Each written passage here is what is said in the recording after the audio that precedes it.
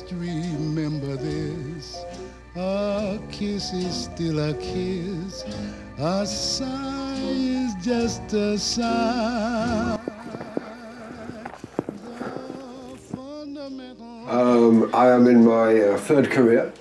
For many years I was a journalist, foreign correspondent for The Guardian, the British paper, in Moscow, in America, around the world.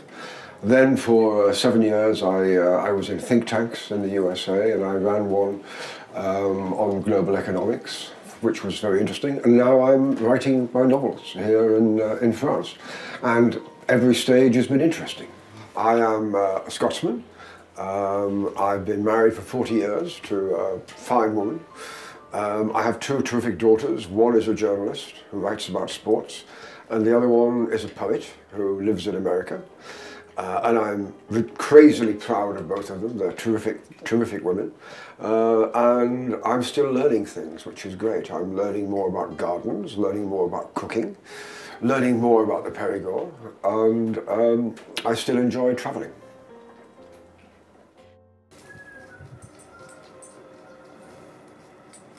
Very good French friends who bought a house here some 40 years ago, and we came out to visit them. We've been visiting them ever since, until we bought our own house here 20 years ago. And in fact, Julia, with our daughters, was staying with our friends in the Périgord. We would go every summer when we were based in Moscow, where the story for journalists was wonderful, but the food was unspeakable. To come to the Périgord for 2 weeks and eat well was wonderful.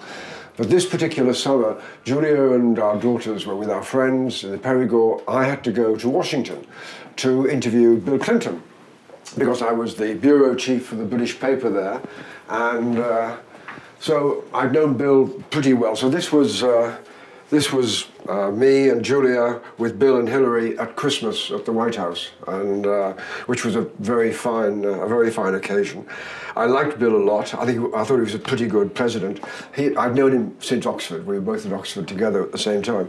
And then I wrote a book about him, The President We Deserve, because before I was writing my Bruno books, I was writing serious books, a history of the Cold War, a book about Gorbachev and perestroika, because I'm being based in Moscow. And I come to the Périgord and it's like liberation. I can write whatever I want.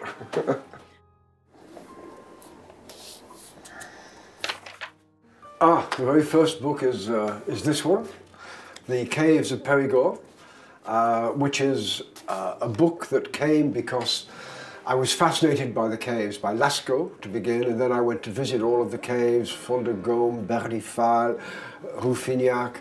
And I began to do research into prehistory, archaeology.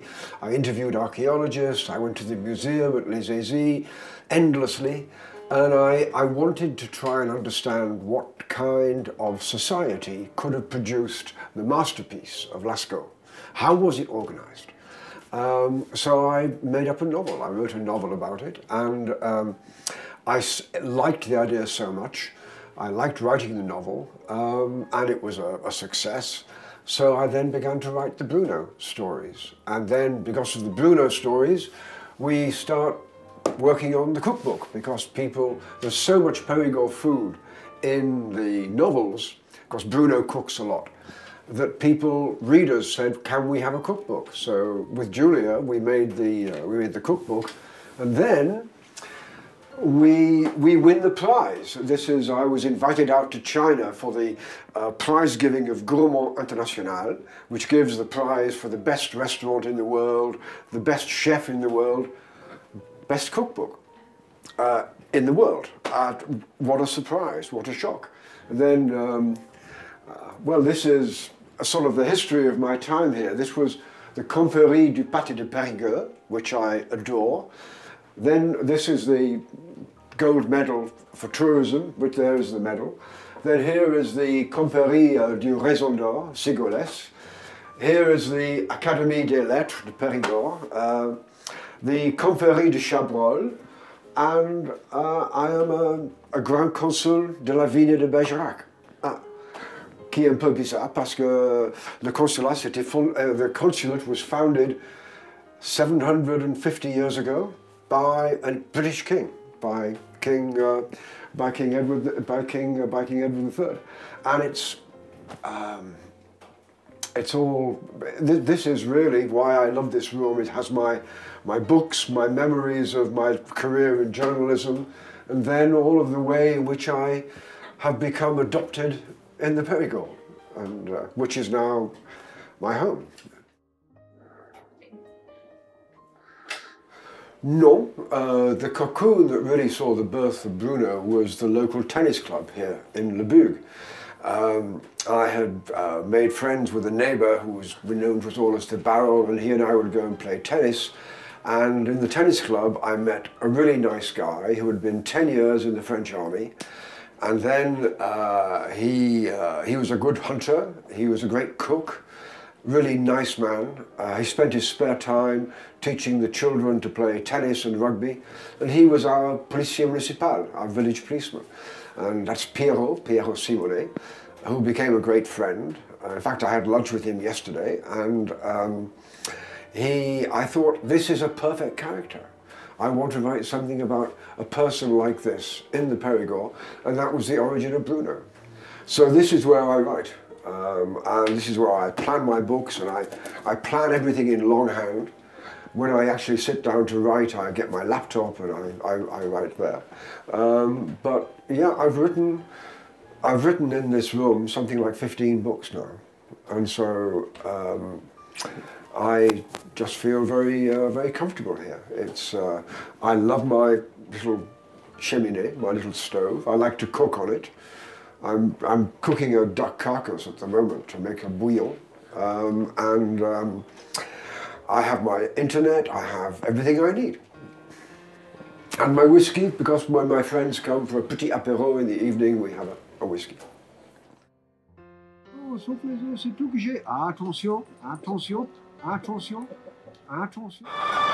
When I first got the chickens here, there was one cockerel and 4 hens. And so the cockerel, I called him Sarkozy or Sarko, and the 4 hens were Carla Bruni, for the wife of Sarko, and then Hillary Clinton, because she was always talking, and then Margaret Thatcher, who was the little tyrant, always the first to eat, and finally Angela Merkel, who gave the most chickens. Well, now Sarko is old, and so he's in the other poulailler with the little babies, the chickens and the pheasants. And his son, the cockerel over there, that is the son of Sarko and Angela Merkel, and he is called Macron, of course.